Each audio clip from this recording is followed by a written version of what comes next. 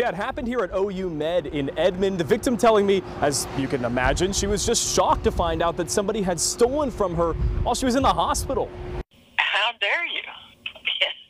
You know, how totally inconsiderate. That's her message to that thief, the victim talking to me by phone today. Back in April, she was rushed to the hospital with breathing problems and never thought that somebody inside would steal from her.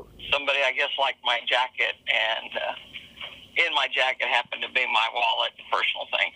Personal things like her driver's license, social security card, IDs, and her credit card.